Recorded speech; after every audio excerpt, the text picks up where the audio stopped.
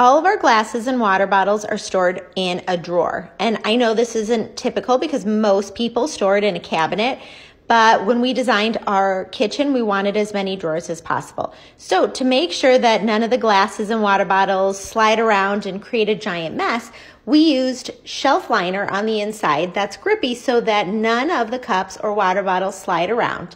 We also used a divider to put in between the cups and the water bottles. Okay, ready for the magic? Ta-da!